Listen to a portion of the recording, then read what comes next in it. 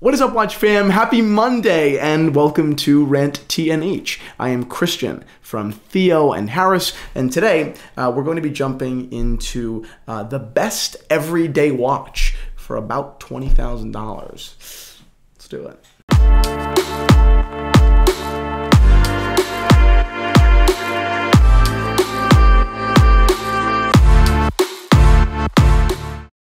Okay, before we jump into this, ultra value-packed purchase at $20,000, which, I mean, is that even a thing? We'll do a quick wristwatch check. I am wearing one of the watches that is going to go live tomorrow on theoandharris.com. This is a Rolex, reference 16014 date just. It features a quick-set date. It features a flawless white Buckley dial named after a legendary watch collector by the name of Buckley. So let's get into my exploration now. So first off, let me start off by saying $20,000 is a lot of money, and I feel, anecdotally, for many of the people that I know that do spend this kind of money on watches, it seems to be a price range that people really, really want to squeeze every dollar out of, and I don't blame them at all. Whereas when you go further up the ladder, once you're getting into $50,000, $60,000, $70,000, $80,000, it almost becomes arbitrary. Really, how can you tell if a $70,000 watch is worth $40,000 or $90,000? So there comes this point where it's all very hard to pinpoint, value points. But at $20,000, you have some pretty good core, points of reference here.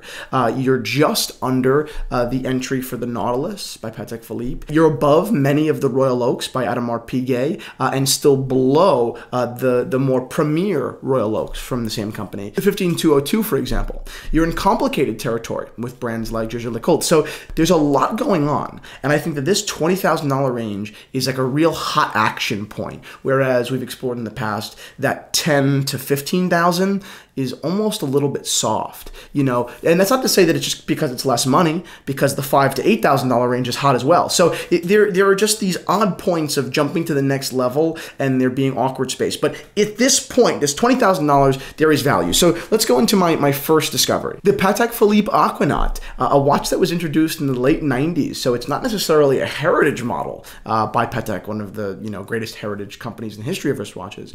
But it really is, at least in my opinion, a truly valuable watch. The AQUANAUT, particularly the current production reference 5167, really does pack so much of the value of the Nautilus. It has the brand heritage. It has Patek Philippe, one of the most important watchmakers of all time. It has a movement that's finished, in my opinion, at least seemingly, to an equal and tremendous degree. It's a beautiful yellow gold, kind of like decadent full swinging rotor, as opposed to the Nautilus's micro. But really, is that really much of a trade-off? Is the movement in the Nautilus any, technically better than this?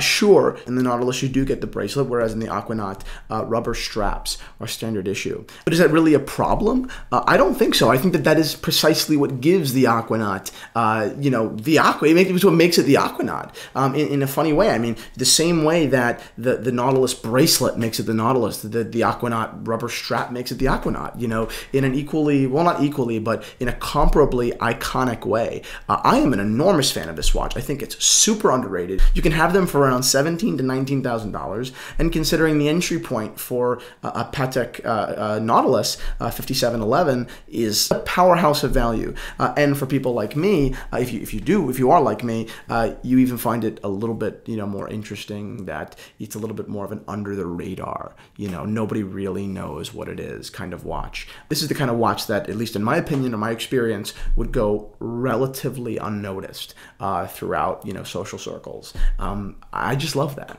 Okay, so the next watch I dove into was something on the total opposite end of the spectrum as far as style and execution.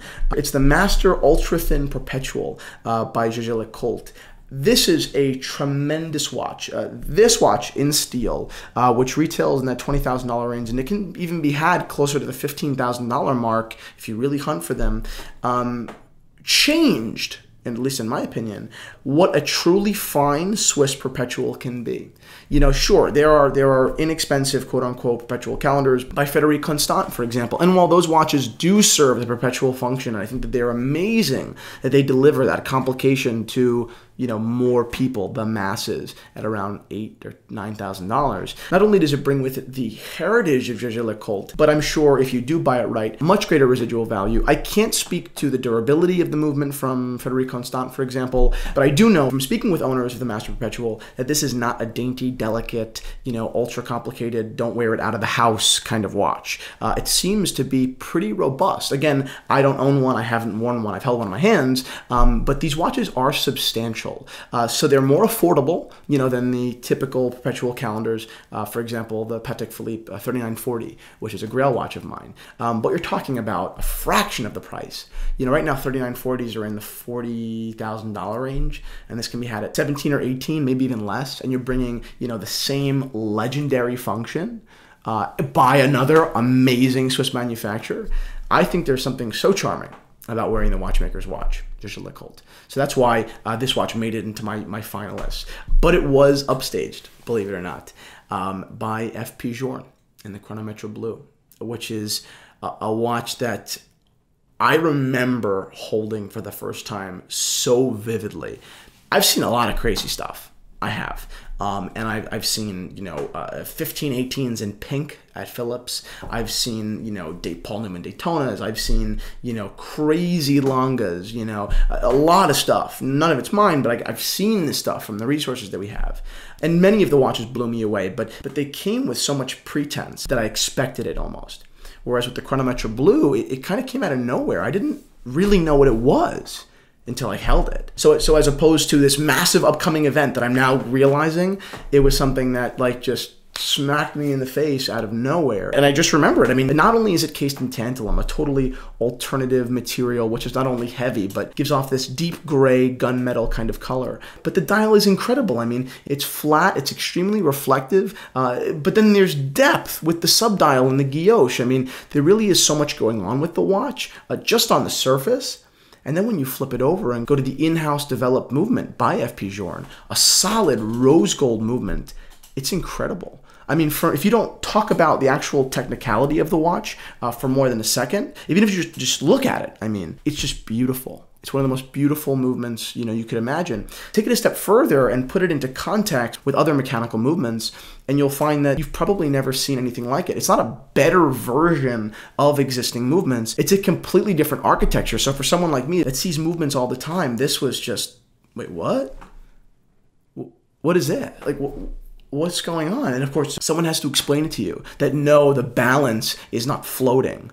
It's powered by the train underneath the plate, and that is just this super bizarre thing that would go unnoticed if you don't know anything about watches, which is fine. But if you do, it's this super playful, totally unnecessary, variable. But that is exactly, what luxury is. It's making an optical illusion that is totally unnecessary, that has no real function, but is just impressive and enjoyable. And if someone wants to spend the money to enjoy that and be a patron of it, they can go ahead. So this watch, which retailed at $20 and now trades in that $17,000, $16,000 range, is remarkable. So although I love the AQUANAUT and I love the JLC, truly, I nothing against them, the CHRONOMETRE BLEU by FP JOURNE is a masterpiece in both originality and execution. Frankly, tying it back into this everyday watch idea, my answer remains the same. The AQUANAUT is incredible, and can you wear it with a suit? We'll ask George Soros.